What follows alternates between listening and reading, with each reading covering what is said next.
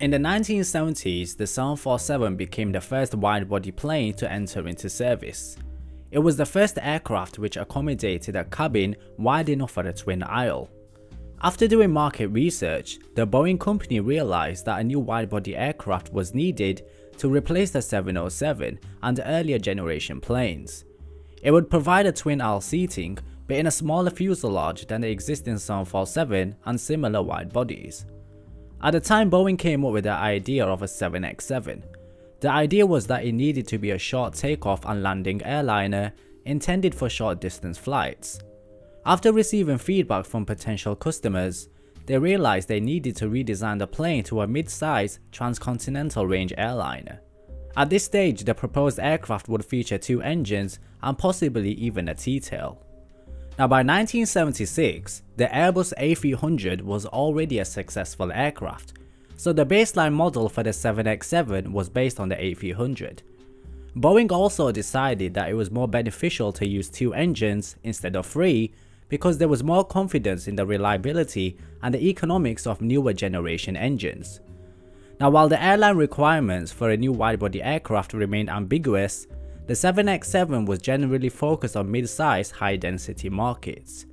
It was intended to transport large number of passengers between major cities, so by 1978, the 7X7 was officially launched as the Boeing 767.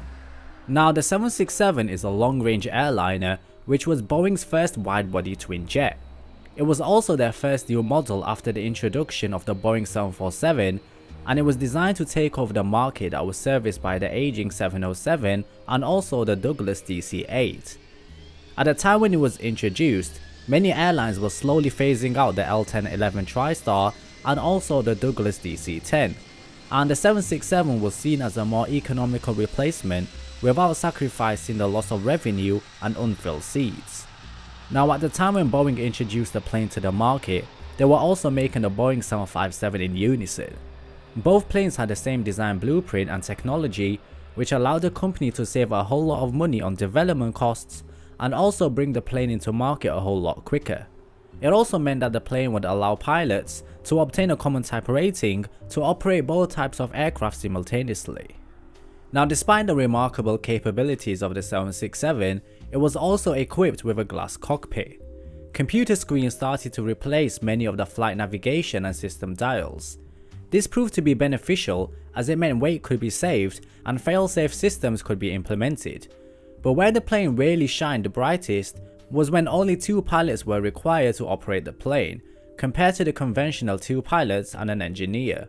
Most of the work done by the engineer was integrated into the systems of the aircraft, which meant a tidier flight deck.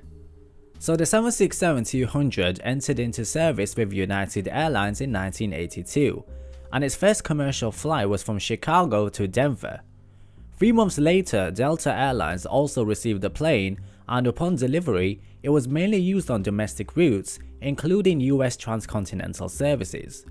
American Airlines and TWA began flying the 767-200 in 1982, while Air Canada, China Airlines and El Al began operating the aircraft in 1983.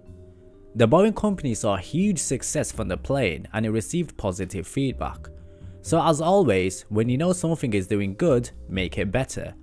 Boeing offered an extended range model, the 200ER, in its first year of service. The gross weight was increased and also greater fuel capacity, and the extended range model could carry heavier payloads at distances of up to 11,000 kilometers, and it was targeted at overseas customers.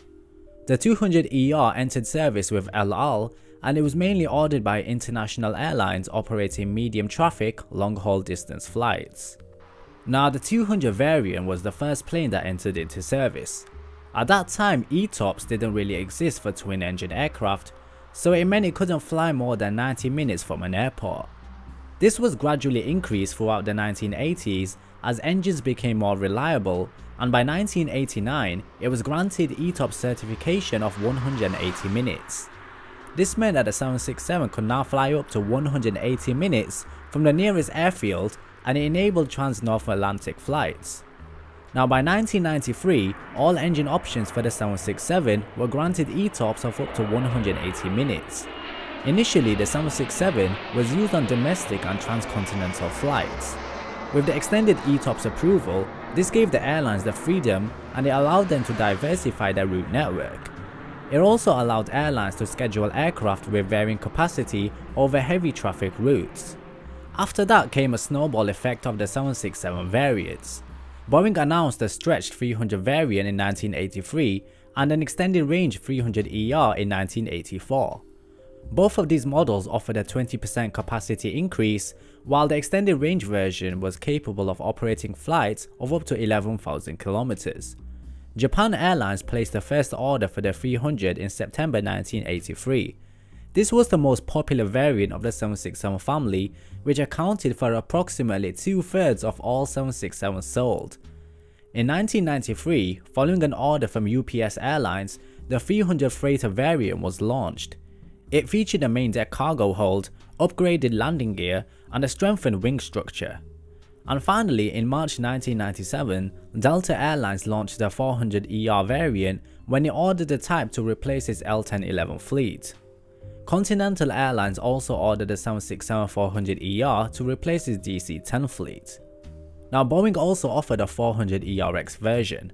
It's a longer range version of the largest 767 model, and it was to be powered by the Rolls-Royce Trent 600 engines. Its range would have been increased to 12,000 kilometers, and Kenya Airways ordered 3 of the 400ERXs to supplement their 767 fleet. However, due to low demand for the plane and the success that the 777 was bringing in for the company, they cancelled the type's development in 2001, and they switched their order to the 777-200ER. Now, in February 2011, Boeing delivered their 1000th 767 to All Nippon Airways. This was a great milestone for the company because they held a record of having produced the only 2 wide-body jets to have reached this milestone. It also signified a change as the 767 production was moved to a smaller part in Everett to make room for the 787 Dreamliner. Orders for the 767 passenger version started to die down. However, the cargo version is still in demand, as is the Air Force tanker version. It's also worth noting that the 767 has been in production for 33 years now, and is planned to be phased out and replaced by the very popular 787 Dreamliner. Having delivered 1,116 planes and operated by 50 airlines around the world, we need to ask the question as to whether there is a future for the 767. Well, with its successor, the dubbed 797, which is planned to enter into service by 2025, there very well could be. The 787 has too much range for what airlines are intending to use it for, which means Boeing could restart the 300ER passenger variant to bridge that gap. There's currently a demand for around 60 aircraft for airlines such as American and Delta. However, just earlier on this year, Boeing said that they're not interested in resuming the production for the passenger variant. However, the freighter division is still going strong. Despite this, however, the 767 is still a very special aircraft. Its continuous production means that it will help ensure a smooth future for the aging aircraft. Boeing has also maintained that there is still demand for the plane, especially in the cargo market. As air freight is slowly getting back on its feet, the market is expected to strengthen as years go by, meaning that it could be in the skies for many years to come. So in summary, it was the 767 that got many young children into aviation. It's more than just a workhorse. It's reliable, powerful, versatile, and comfortable for passengers in its 232 configuration. Both of the 200s and the 300s fit so well in the network of many airlines. To put it simply, the 767 was a great aircraft that delivered everything it promised to airlines around the world. Thank you so much for watching the Boeing History Timeline videos. To learn more about the history of the planes created by the Boeing company, check out the other videos which are listed in the playlist. Leave your thoughts in the comments below, and for more videos regarding the history of planes and airlines, be sure to subscribe and leave a like. Thank you so much for watching, and I hope to see you in the next timeline video.